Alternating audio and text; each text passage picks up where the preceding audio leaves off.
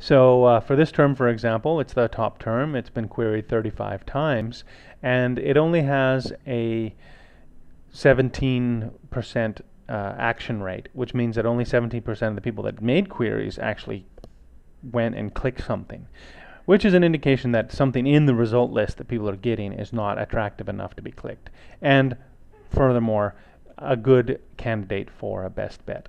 So I would look at this result list and find the things that have both the highest number of queries and the highest number of abandonment or no results, and make best bets for these terms. Very easy. Find a document that you think is probably the best document for that specific term and make it as a best bet. Other things in the search analytics like top queries and number of queries can be interesting, but really if you want to improve search, you need to focus on the failure points and action those first and foremost.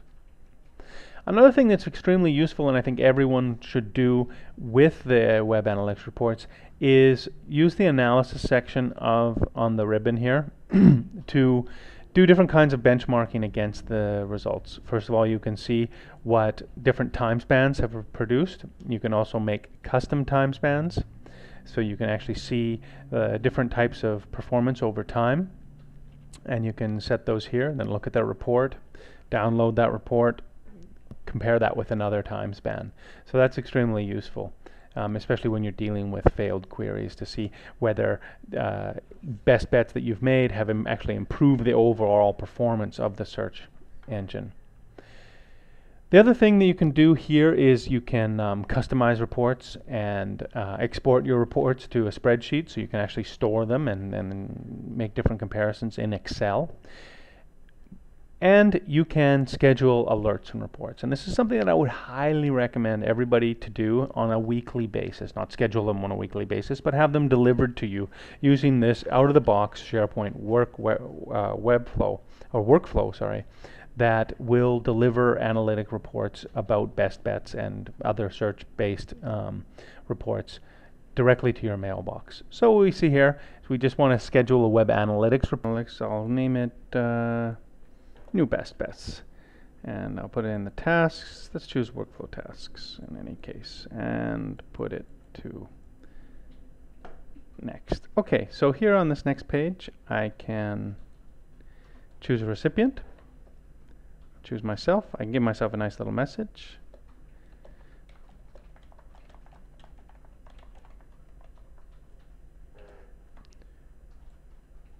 and choose how often I want it, the frequency. I would recommend first at least to have it weekly. Then afterwards, maybe if you don't see any change over a weekly basis, you can change it to monthly or quarterly if you add a bunch of best bets and they seem to be doing fine. You can of course choose a number of different analytics from the list here in order to have delivered directly to you. I would recommend separating them in different time spans, different times that are going to be sent to you, so you don't get a huge mail with 30 different reports in it once a week.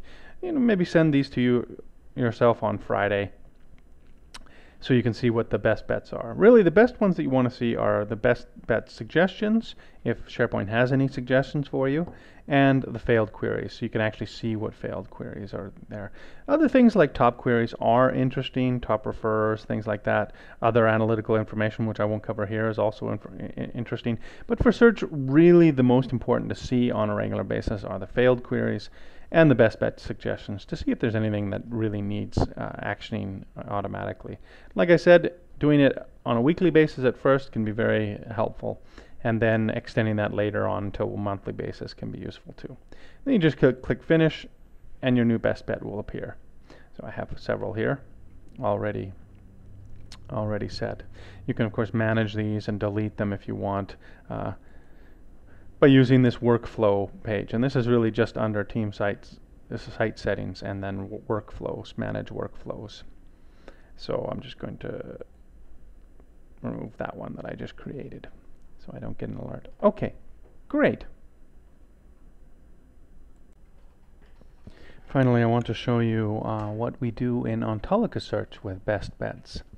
I think you've all heard of Fast for SharePoint, which has some enhanced best bet capabilities. You can actually make visual best bets in Fast for SharePoint.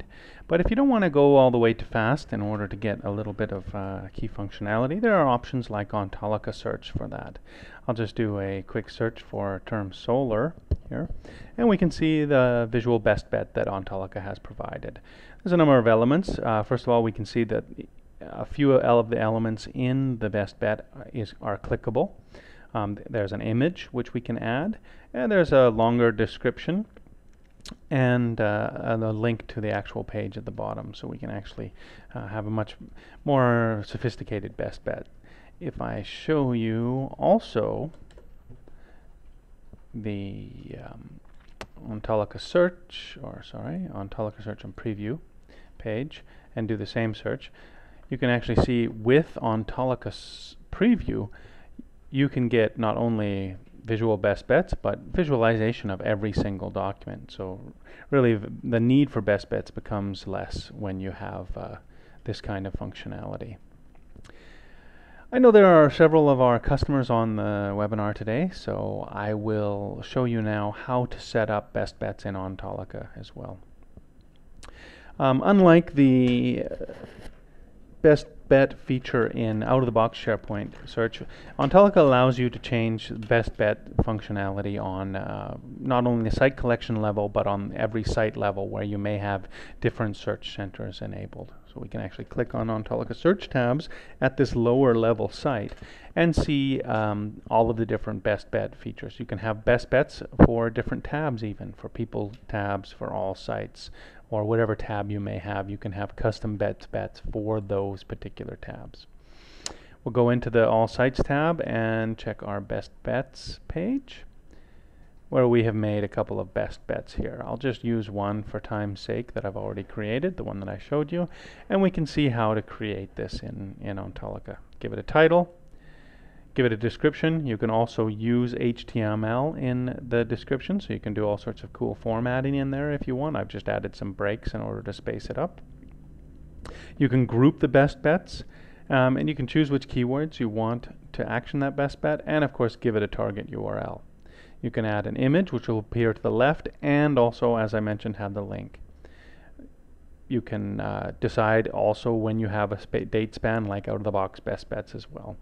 And finally, and a neat addition to Ontolica best bets is you can choose audiences. So if you set an audience in Central Admin in the shared service application in order to, in the user profile service, to determine what kind of audiences can have, you can choose those here in the best bets and have these best bets appear only to a specific group. In this case, this best bet only appears to employees at Surfray that are in North America, not those in Europe. So that's great. And that's about all I had to show today in my demonstration of best bets.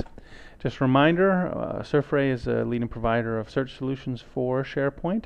That's for SharePoint 2010, for MOS, and also for Fast for SharePoint. We have Ontolica Search and Ontolica Preview and lots of new products coming out. Do feel free to contact us. Here are my and Josh's contact details. If you have any questions about anything you've seen today, please feel free to send us a mail and ask for more detail. Now I'll just take a moment to see if there's any questions in the chat, or if anyone would like to see something again that I went over too quickly. I'm not seeing anything, so I'll close the meeting soon and remind you that this video will be posted to YouTube and to our site, so you can go and watch it later if you like. Thanks very much for attending today. I hope it was valuable. Have a nice day.